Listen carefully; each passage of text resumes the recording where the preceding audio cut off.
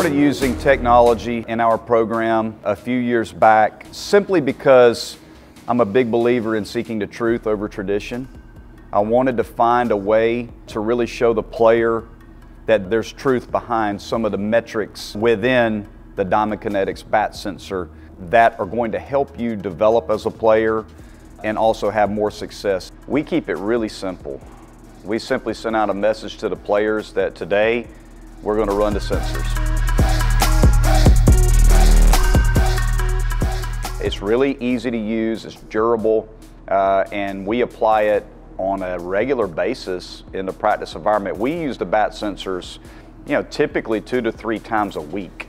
If I can hit a line drive right back over the top of the L screen, that swing is just over 10 degrees. That ball's going to get to the outfield. That's going to be a hit. I know that my bat is staying in the strike zone for a long period of time to create that swing. I know that my attack angle is slightly up to create that swing. I can see that with the Diamond Kinetics sensor. I like to use the bat sensor in the game environment because I want the player to be able to see what his pre-contact data looks like when he is facing a live pitcher. So you're really just painting a picture for the player of what they're doing. In my mind, the most important Diamond Kinetics metric that we really value are attack angle, max acceleration, impact momentum, and distance in the zone. And we love the fingerprint for bat path.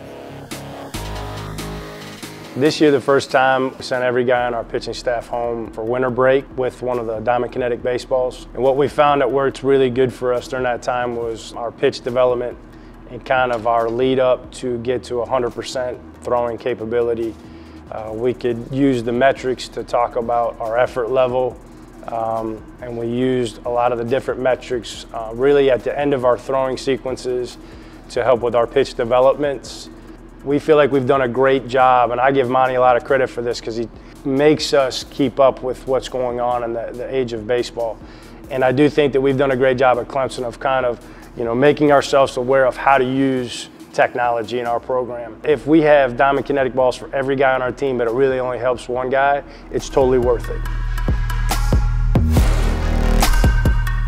If I hit a ball 100 miles an hour at a 15-degree launch angle, I just hammered that baseball. What is my pre-contact data telling me? Is it telling me that my impact momentum numbers are high, my max acceleration numbers are high, my distance in the zone is this, my attack angle is this so that I can match the plane of the incoming pitch? Am I winning the front of the plate? Sometimes we're critical of things we don't understand. Well, take technology and make it simple for you.